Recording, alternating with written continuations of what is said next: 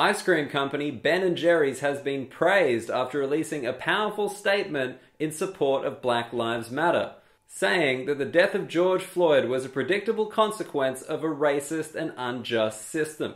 In solidarity, they've also rebranded their vanilla flavor as #AllFlavorsMatter.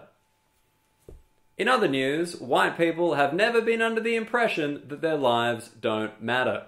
A Japanese student has allegedly killed 2 members of his family in a crossbow rampage before being arrested on Thursday morning. The National Crossbow Association has released a statement saying the only person who can stop a bad guy with a crossbow is a good guy with a more effective long-range weapon, like a gun.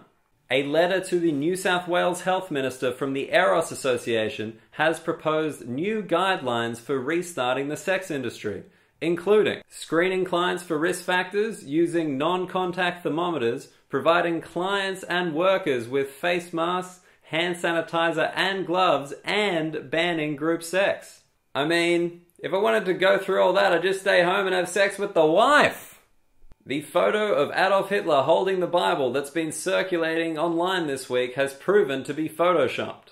The photo, which many think inspired Donald Trump's photo holding the Bible outside St. John's Church, has been proven by experts to be digitally altered, with the Nazi leader actually holding his favorite book, Art of the Deal. That's all from In Other News this week. Please stay tuned for a montage of our favorite celebrities' Instagram Black Squares, featuring Shane Jacobson. I'm Daniel Muggleton. Good night.